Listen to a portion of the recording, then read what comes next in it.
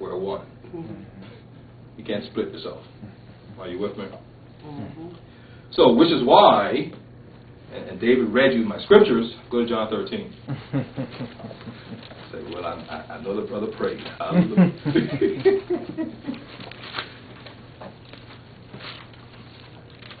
David read you in John 13, verse 34 and 35. He says, a new commandment I give unto you, that you love one another as I have loved you. And this is, of course, agape, charity. That you also love one another. But this, by this love, all men shall know you are my disciples, if you love one another. By this, by you operating in the love of God, declares you are the disciple of Jesus Christ. By your obedience, you declare you're a disciple of Jesus Christ. Anything else is going to look like the world. Now, we're in John 13, so we have an example of dying, of denying yourself. Let me read maybe a few verses at the beginning. Now, before the feast of the Passover, when Jesus knew that his hour was come, that he should depart out of this world unto the Father, having loved his own which were in the world, he loved them unto the end. And supper being ended, the devil having now put into the heart of Judas Iscariot, Simon's son, to betray him, Jesus, knowing that the Father had given all things into his hands, and that he was come from God, and went to God, he riseth from supper, and laid aside his garments, and took a towel, and girded himself. After that he poured water into a basin, and began to wash the disciples' feet, to wipe them with the towel wherewith he was girded. Then cometh he to Simon Peter, and so forth. Now, look at all things going on. He already knows this boy whose feet I'm about to wash is going to betray me. He's got betrayal in his midst. We also know there's unbelief in his midst, because when he was risen, they're like, he's risen? So he's got all this stuff around him, yet he still loves them. He takes on what at that time was one of the lowest jobs to have in the city. The washing of a visitor's feet. When they came into the house, a servant would have to go bring a basin and wash feet. It's one of the lowest jobs you can have. They walked in sandals. You can step in a lot of things in sandals. You're with me. Okay? Even just the dust is bad enough. Okay? So to wash feet, this is humiliating. Yet, our Lord, the King of Kings, the Lord of Lords, does it. Now notice, this is both a physical example. Now, I say this because there are some churches that actually repeat this. They have foot washing service. And I appreciate that. Okay? That's actually not... when he said do this, he really was saying, wash feet. He's saying, humble yourself to me and serve others. That's really what he's saying. Right? So I laugh when they have foot washing service, because, you know, I've been to some, and people who hated me the day before washed my feet. It's like, you can hate me tomorrow too, though.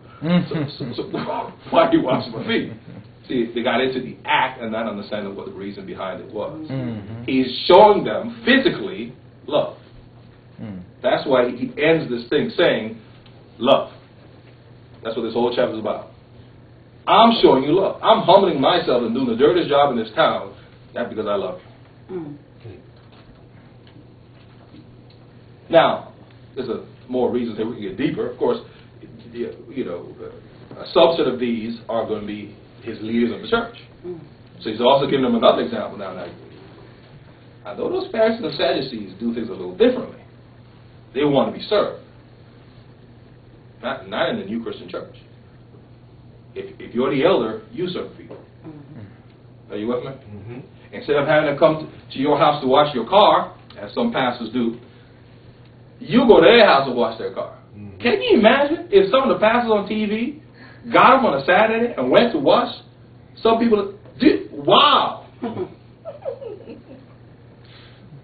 Not likely to happen, but praise God.